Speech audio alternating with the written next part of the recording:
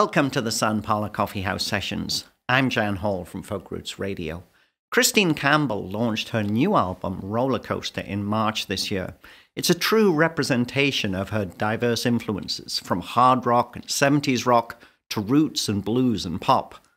Now, since her first self-titled solo project in 2013, Christine has gained a devoted following, with the attention earning her opening spots for Bob Seger, Steve Earle, Foreigner's Lou Gramm, and Jann Arden. She's our special guest in the studio, joined by her partner in crime, Blake Johnston, and she's coming up right now.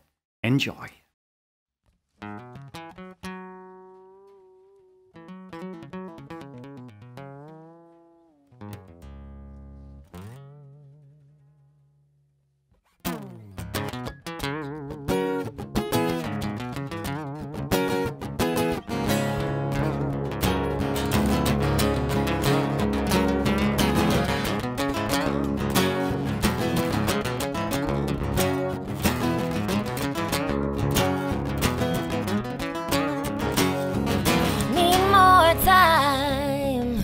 All I gotta do, I'm running around, burning holes in my shoes, wasting away in an old horse town.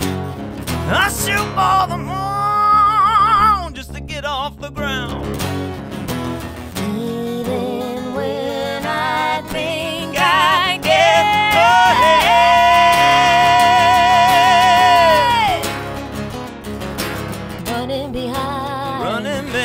losing time, can't stop the clock.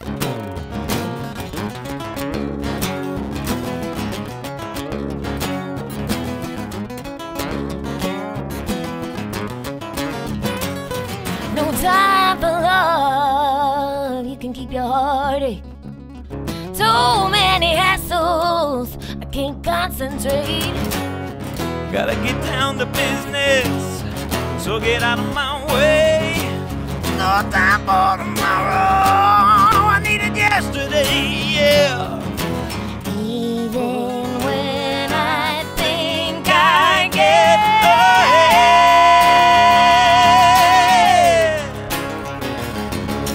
running behind, losing time, can't stop the clock, can't stop the clock. Keeps on ticking, can't stop the clock. Keeps on ticking, ticking, ticking, ticking, ticking, ticking, ticking.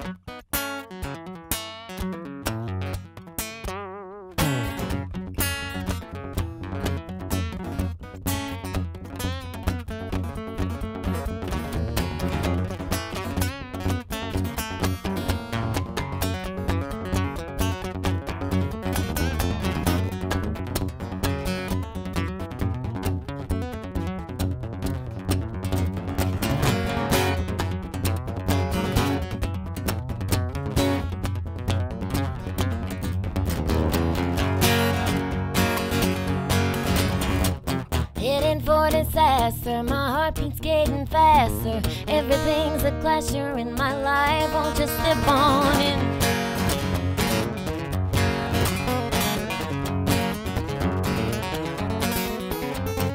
For your peace of mind, try to leave you behind, but you keep on trying. Babe, you'll never win.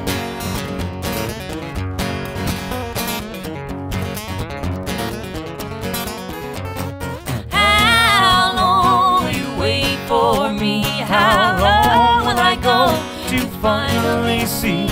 And how many cracks till your heart finally breaks? Just how long will you wait?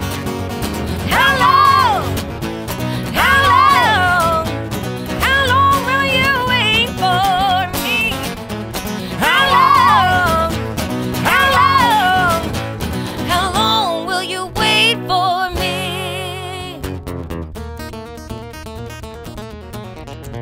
Well, I love to settle down, quiet place far from town, raise some kids by a hound.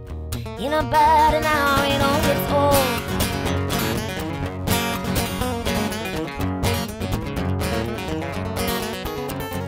Endless quest, but my soul won't let me rest. If I sit too long, I must confess I might explode.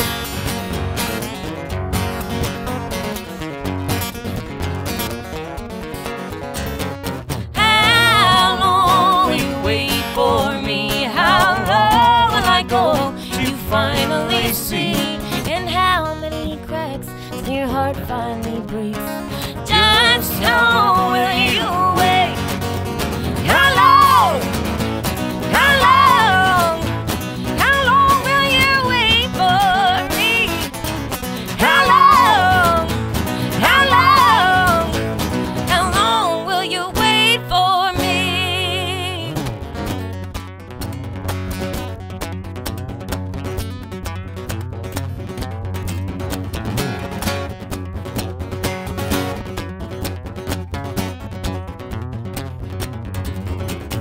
How long will you wait for me?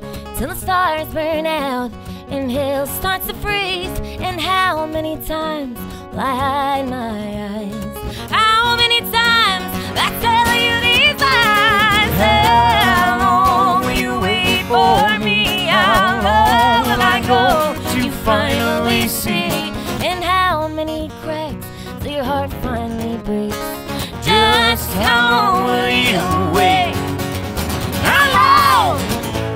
How long? How long will you wait for me? How long? How long? How long will you wait?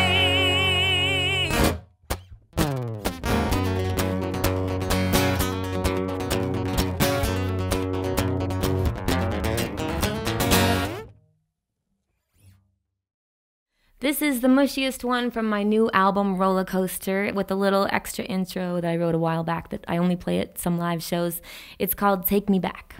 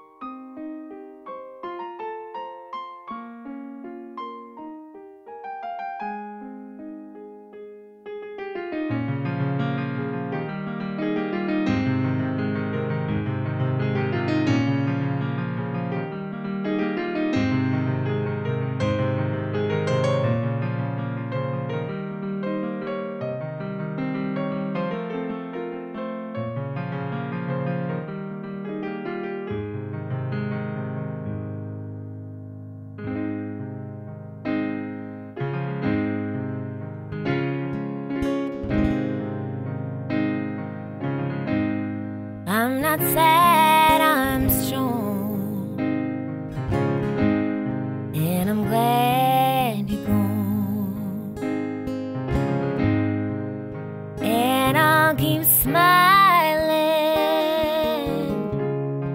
as I wave and move on.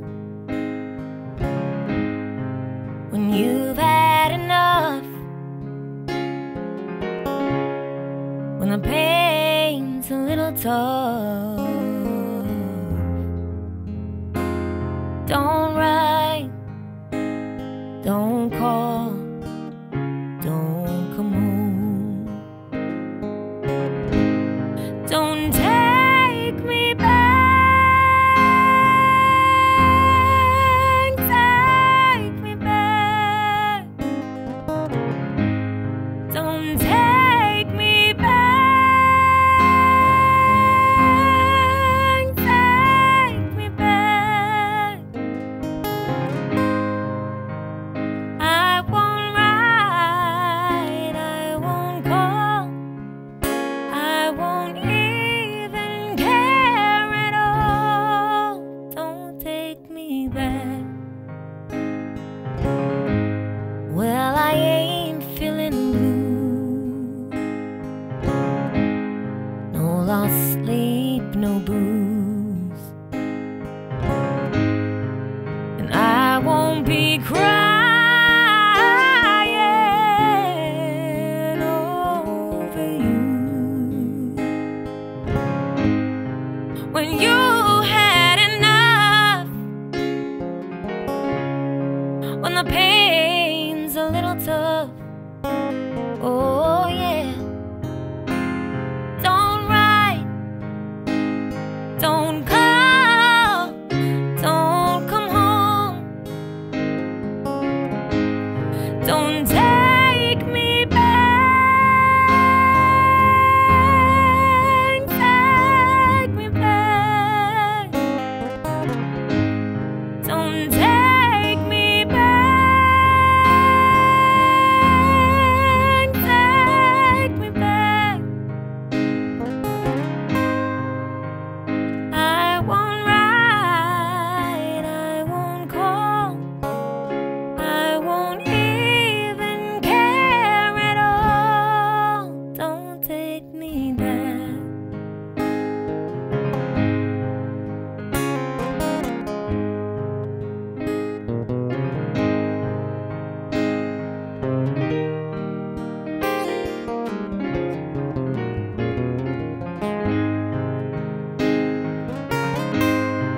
When you had enough, when the pain's a little tough,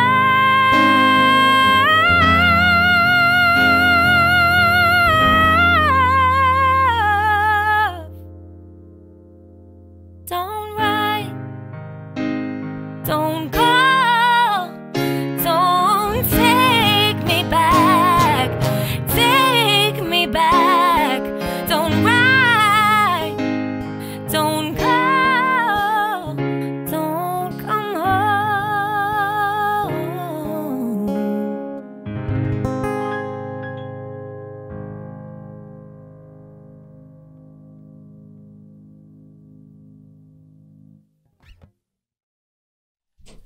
That's Christine Campbell live in the Quantum Sound Productions studio in Kingsville for the Sound Parlour Coffee House Sessions. She's joined by her partner in crime, Blake Johnston. It's great to have you guys join us today. It's fun to be here. Now, I have so many questions, but I have to start with what I think is the most interesting one, and the fact that you actually started out as a pianist and working really hard on your piano before you actually got into guitar. And I have to ask, how did you get into music? Tell us a little bit about the story.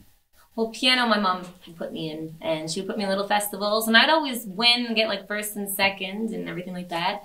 But it was never really what I wanted to do. In fact, I didn't really like it at all. I've been in violin for a few years too, didn't care for that. And guitar, I would play air guitar, run around the house all the time, and that was what I always wanted to do. I always dreamt about playing electric guitar. And so eventually I just started teaching myself because it didn't seem like it was going to happen. So I had my piano background. My mom had raised my allowance enough for me to stay in it. And later on in life, I had just realized that I was really lucky to be able to play piano. It was like suddenly a light bulb just turned on, and I was just like, this is awesome. I actually play piano too. I don't love it as much as guitar. Guitar is my absolute favorite thing to do. But it was just another part of the musical aspect. It's another way to look at writing music. So with guitar, I kind of taught myself different scales, kind of were where it was at for learning solos and just playing off the cuff. And piano was like reading music, and I did theory to go along with it and learning it perfectly and studying it. Every single note had to be a certain way. And then eventually I kind of was able to cross over the theory a little bit towards the guitar side and going off the cuff with piano. So it's kind of like a mashup. Like none of it's the proper way to go, but I think it's kind of good to have a little bit of everything. And it's actually pretty nice that, as in the session you've done for us today, you know, we have those guitar songs, and then you can step over and play the piano as well. I think from a performance point of view, it's like, wow. The guitar, though, is the thing that really gets me, because were you a natural from the time you first picked it up? Because it certainly comes across like this is, you know, when you pick up that guitar to play, it's like part of your body. I mean, the connection is 100%. So did you realize early on that you really had a talent for it? Well, I think people kind of dismiss sometimes the work that does go into it. And I do love that people think I'm a natural or something. But I mean, I think I always say it's like a video game like profile. You get like your acceleration and all your different speeds, and everybody has a little bit more of each thing. But at the end of the day, like you have to work really hard. And even if you're really good, you have to work extra hard just to get that little bit extra good. You know what I mean? So something has to kind of keep you going.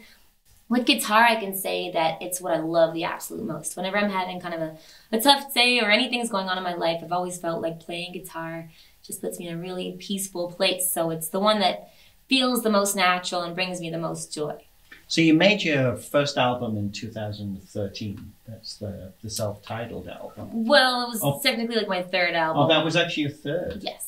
Okay. I had an EP and a full-length album with my band Stone Mary. Okay. Which was a hard rock band. So this was your first solo album? Right. And when I had done it, it was supposed to be like kind of an acoustic breakaway from what was going to be my next album with Stone Mary, which is going to be kind of hard rock. So I even kind of toned it down even more. So just kind of extra songs I didn't find a place in the band for. So I thought I would put them on an album. But then the band disbanded, and I was left with that. And that's what people kind of ended up knowing me more for.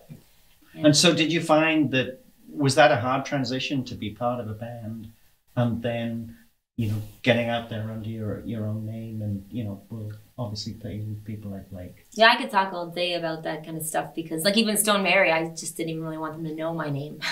So people always thought my name was Mary, and I was totally cool with that. With Christine Campbell, it's only me on the stage. If I screw up, it's just me. They know my name. And then, like, if I hit a note and hit puberty on the way there, it's like, it's so known. There's no distortion on the electric guitar to drown it out. So it was petrifying going solo. But I'm trying to slowly build the layers back up, and because I love electric guitar, and I feel like that only has a place in a full band. So as much as I still love acoustic, and I don't ever want to lose that, I always want to be able to do acoustic shows and have that side of it, I still want to be able to pursue the electric side as well and keep building up towards that. So tell us about the new album. That's Roller Coaster. The Last Man Standing song, I think, has done tremendously well. It's been charted, I think, on the East Coast Countdown. Tell us a little bit about the songwriting that went into that album. Well, it was 4 different studios, 3 producers. Blake was one of them. He did actually most of the production. He did a lot of the guitar. How was I to work with Blake? Was it really easy? A dream. I thought so.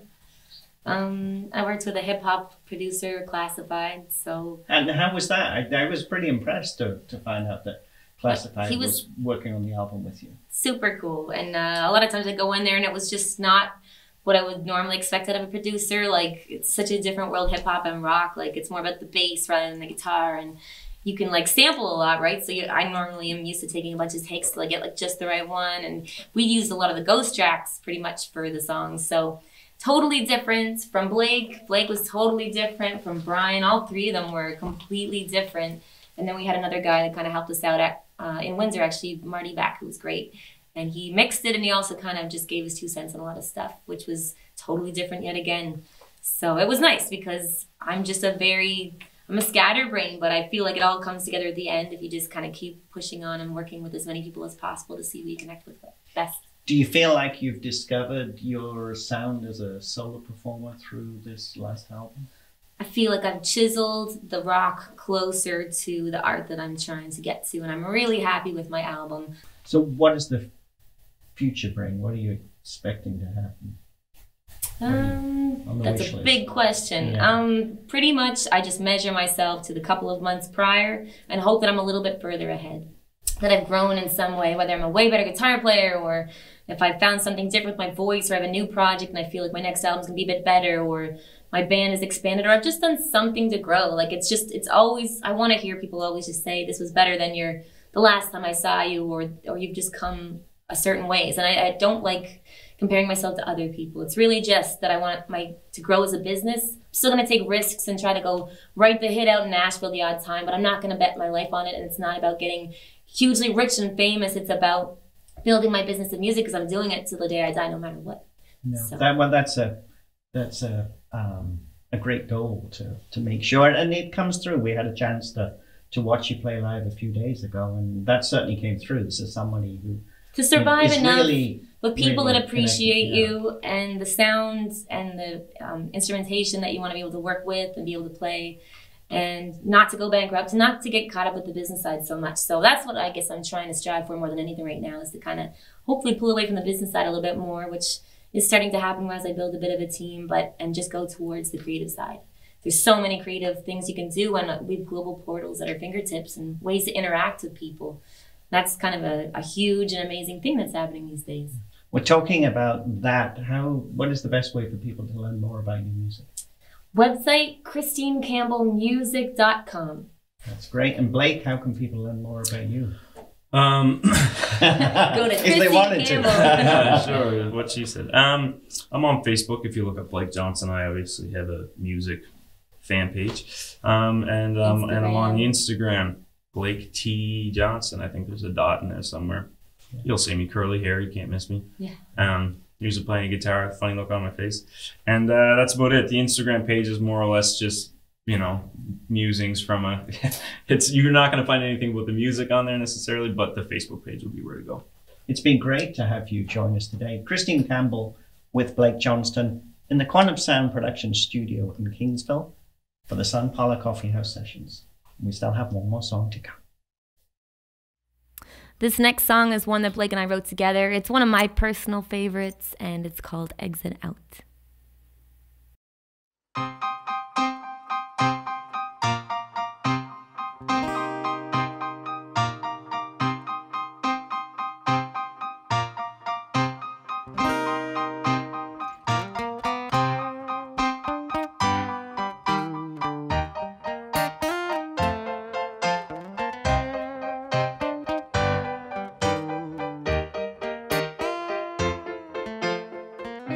Never been much of a lover now, and an even worse friend. You're never satisfied, no need to pretend. Words are spoken, things come undone. Breath gets taken away from someone. Take a minute, think of who you love. You were never good at walking away, giving the last word to somebody else.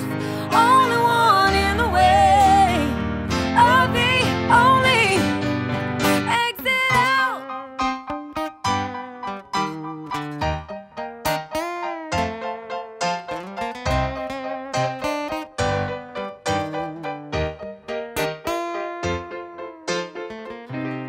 I guess I talk too much without making much sense. We both spend way too long living in the past tense. Decisions are made and minds are set. Everyone forgives, but no one forgets. Take a minute before it starts again. Oh, you were never good at walking away, giving the last word to somebody else. Only one in the way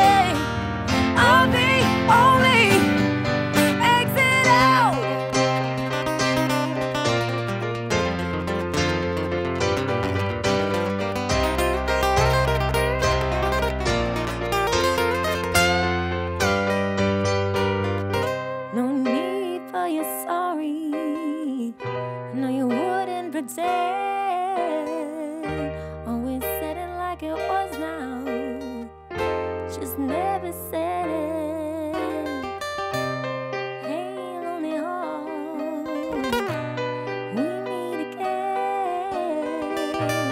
Funny how we look so hard for love in a day.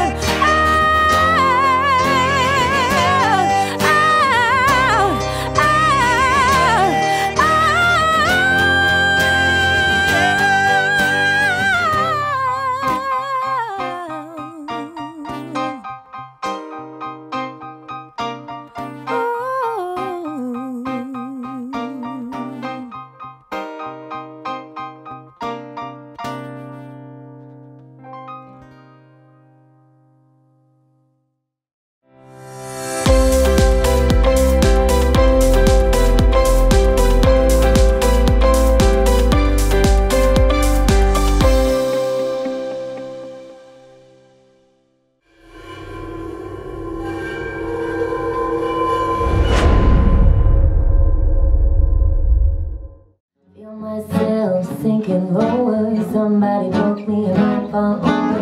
I keep you got ting ting. I said ting ting. Now I'm nervous. Alright, 1 out of 11. So they had the session go today, and like, well, the songs are okay, but they tuned for like 20 minutes in between songs.